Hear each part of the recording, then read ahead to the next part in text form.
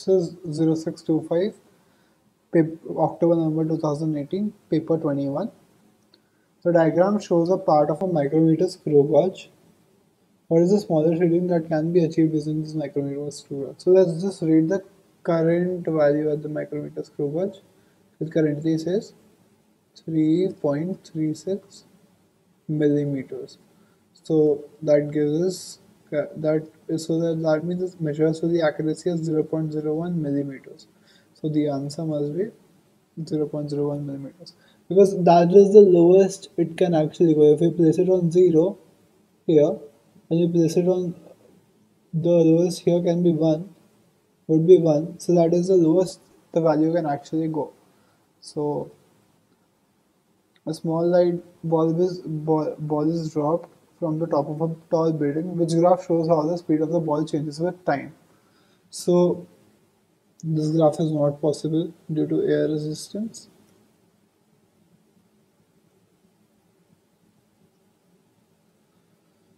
In this graph, the speed is decreasing. The speed will never decrease of an object. Cannot decrease. So the object is traveling through the air and there's a constant acceleration of the object. So the speed cannot decrease. So this cannot be true. Now let's come to C. So what is happening is C is the object is reaching terminal velocity, which happens when the upward force is equal to the downward force. So there's a ball dropping. So this force is equal to the resistive forces of the air resistance, due to which what happens is that ma1 is equal to ma2. So as a1 is equal to a2, a1 minus a2 is equal to 0. So there is no acceleration. So when there is no acceleration at this point, there will be a constant velocity.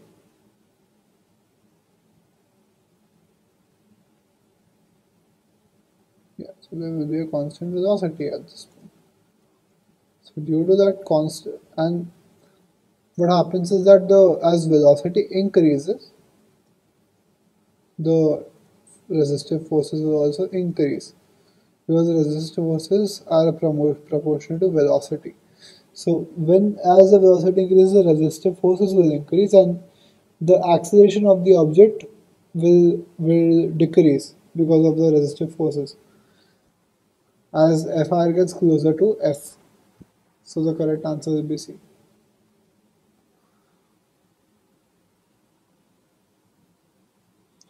The runner runs 300 meters at an average speed of 3 meters per second. So let's just draw the diagram. DST, the triangle of distance, speed and time. So what we have here is that we have the distance, that is 300, and the average speed is 3. So 300 by 3, that gives us a time of 100 seconds for the first part. If you then runs another 300 meters at an average speed of 6, so that is 300 by 6, that is 1, that's 2, 100 by 2 is equal to 50 seconds. So the total time duration would be 100 plus 50, that is equal to 150 seconds.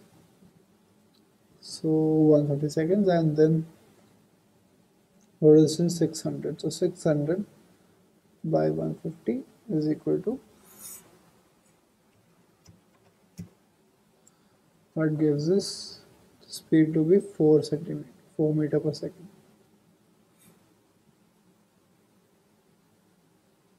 Alright, so move on to the next question. A helium balloon is tied to a top pan balance. A metal block of mass 100 grams is placed on the balance. The reading on the balance is 91 grams. The statement can be deduced from this experiment. A balloon exerts a downward force of 0.09 newtons at the top pan. The balloon does exert a force of 0.9 newtons, but that is upwards. So, and it says here that the force exerted is downward. So this option is incorrect. The mass of minus 9g. So the mass of the balloon might be mass of minus 9g. First of all, mass can not be negative. So This is false. The mass helium has a mass of 9 grams. So this is not something that can be deduced from the experiment that the helium must have a gram of nitrogen. All we know that the force exerted by the helium is 0.09 newtons. The resultant downward force on the top band valence is 0.91 newtons. So this can be proven. So 91 divided by 1000. So to get it in kgs, that would be 1, 2, 3. So 0.091 kgs. And taking the mass as 10, okay, taking the gravitational field strength as 10, that gives us 0.91 meter per second square.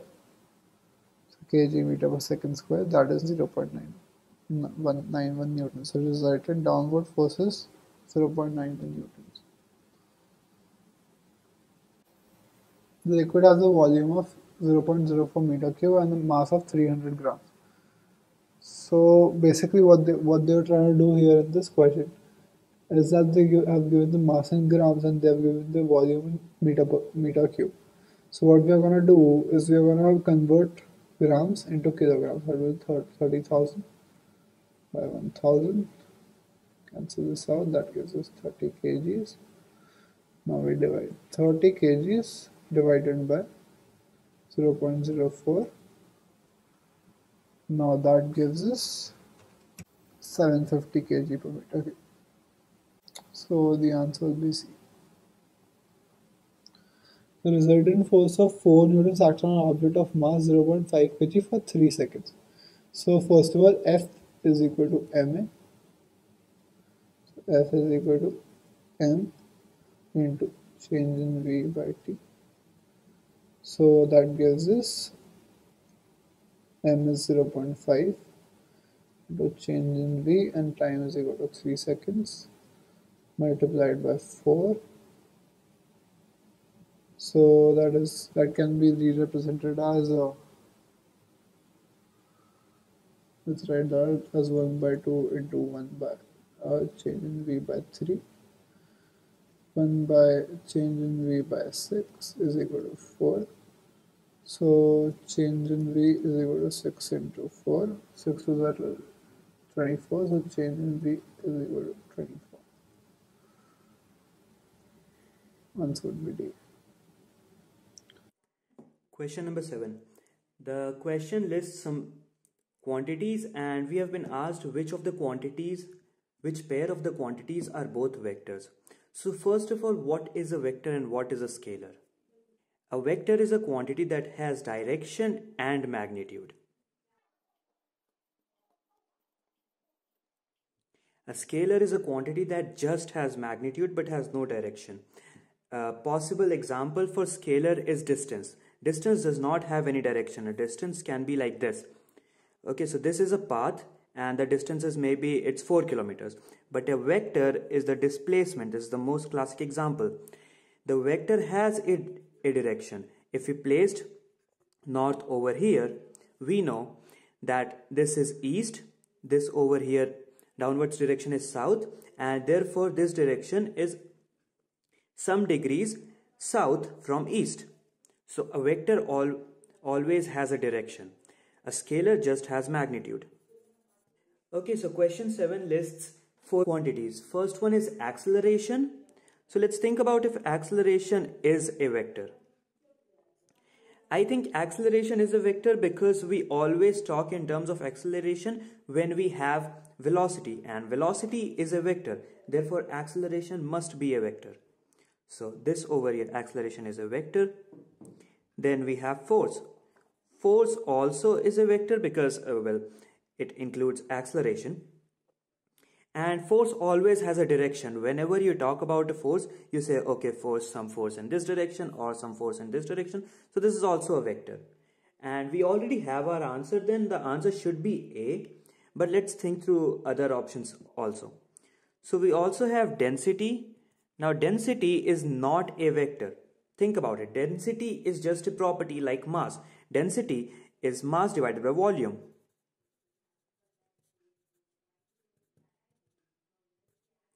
Density is mass divided by volume. Both of these over here are scalars. Therefore, this is not a vector, this is a scalar. Then we have pressure, and pressure again is a scalar because when we talk about pressure, let's say we have a container. I think pressure is a scalar because pressure does not have any direction. Pressure is in every direction.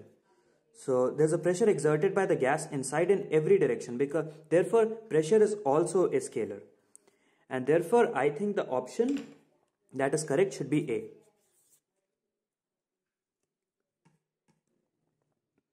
Question number 8. We have a ball over here, the sphere represented by a circle here, and there's a wall. The ball is moving towards the wall and it has a momentum of 25 kg meters per second. Now, the ball will obviously bounce back, and that's what the question says. So the ball bounces back once it touches the wall, and then it bounces back in this direction, and again the momentum will remain the same because it is an elastic collision. But there is a difference. There is actually a change in momentum. Momentum is a vector, and as we discussed in the previous question, in question number 7, vectors have direction. Therefore, over here, momentum is in the opposite direction. So this will actually be minus 25 kg meters per second. Now, we have been told that the time taken during the collision is 50 milliseconds, which is 0.05 seconds. There's a very good property of force. So whenever we think about force, we think of energy. But in fact, there's a formula. Force is actually equal to change in momentum by change in time. And I think over here we can directly replace all the quantities and find the force. Let's try it. The final momentum we have is minus 25 kg meters per second, and the initial was just 25. So this in the brackets is the initial and this is final. And then we can divide it by change in time, which is 0.05. Now solving this equation, we get minus 1000, and it is in newtons because it is a force. The point is, it says minus 1000 because the wall is applying a force in this direction. Therefore, it says minus 1000. You don't need to bother about the minus sign. The equation is completely, this solution is completely valid, and the answer will be D because the wall is applying force in this direction. That's why you get a minus here. The magnitude of that force is 1000 newtons, and D is our answer. Which device is designed to convert chemical energy into kinetic energy? So an AC generator converts it converts Ke to electrical energy.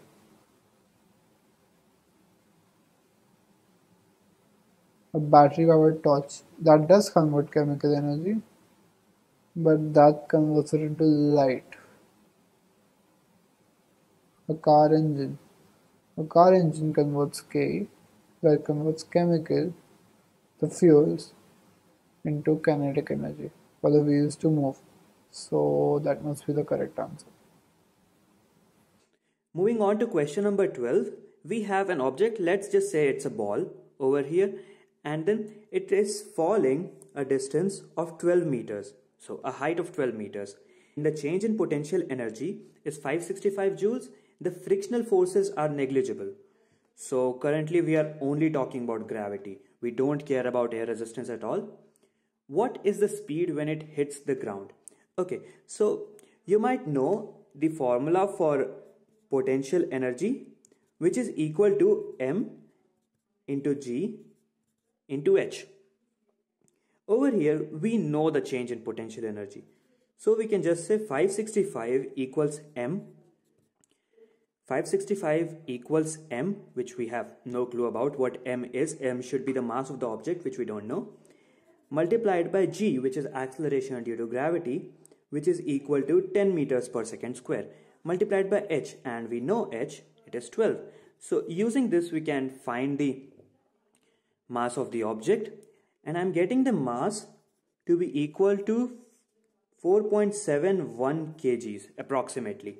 Now the question asks, what is the speed when it hits the ground? Now we know that there is a change in energy which is equal to 565 joules. So where does this energy go? This energy is obviously getting converted into kinetic energy.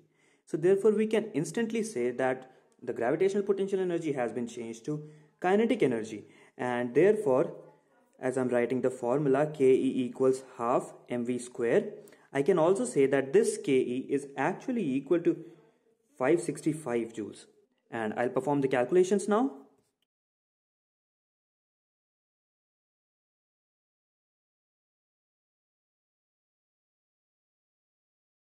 Now, according to my calculations, this is the answer we are getting. And as we get this answer, the option that is correct should be B.